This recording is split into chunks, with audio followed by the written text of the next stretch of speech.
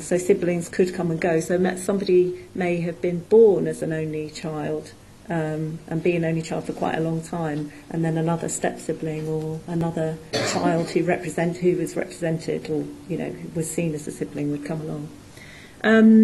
In relation to Wendy's question, I mean, I'd pick up a lot on what Wendy Hollway said, but I was also, I think in my work, I'm really keen to keep the identity and identities together. I really don't think it's the fluffy bunny approach, because it presents you with a real challenge. How do you keep in mind, empirically and theoretically, the macro and the micro? And how do you kind of develop a theoretical framework that allows you to move between those two spheres, really, and always keep them connected?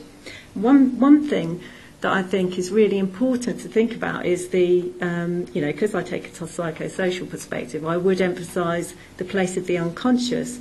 Working in education, I've done a lot of educational research, and it's really clear that the structures of the mind are all over the place in education, in these physical and political, policy-driven and all kinds of other ways driven institutions, and that despite really powerfully, consciously held desires for change at both governmental level and a personal level and a community level, the unconscious just scuppers that all the time. It scuppers it all the time in the classroom. And that's where the dynamics of class and race and location and inequality really are most powerfully felt when, you've got kids who really, really want to do well and they just can't do it. It's not because they haven't got the ability, but there's something else going on. So that at that point we have to go back to the big structures.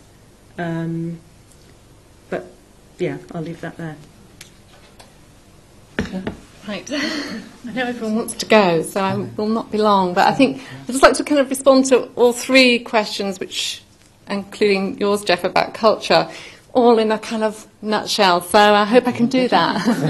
I think carrying on from what the issues that Kath raised and what Helen said, and I think, I hope you don't think this is a compromise, Wendy, but also I think, you have to carry on working with identity and identities. I think if you kind of write in politics, the social, race and ethnicity into those discussions around what does identity mean, what are identity formations, identification, you can't escape talking about identity and then identities. And certainly, from work on the rural, one of the concerns has been about, a dominant identity and a hegemonic identity of a rural population as one that's been troubling and has meant that there's been a crowding out and a marginalisation of other identities, an exclusion of those other identities, or a subordination of those identities. So I think once you write politics into those kind of arenas of social inequality, then you are always talking about identity and identities. And I think, Jeff's point about culture is certainly one that you can connect to studies of the rural, because I think the rural has been a kind of cultural theatre of production of a national identity, of a kind of a fantasy of a national identity. And so the cultural lens is always kind of crucial to work around kind of identity theory. And I think in talking about the rural as a kind of arena of cultural production of identity, you're also talking about kind of the spatialisation of identity and how spatial relations are enacted within kind of identity criteria. So I think, for me, spaces and spatiality are always kind of integral to understanding kind of identity formations, whether they're dominant or subordinated. Thank you. We have gone over time, but I hope you found that really interesting and exciting. I think a lot of consequential issues have come up. We've got one really important piece of business still to enact in the evening, which is at 5 o'clock, Engin Ayzin's lecture, which will be back in here. But now we'd like to invite you to have a cup of tea and several biscuits.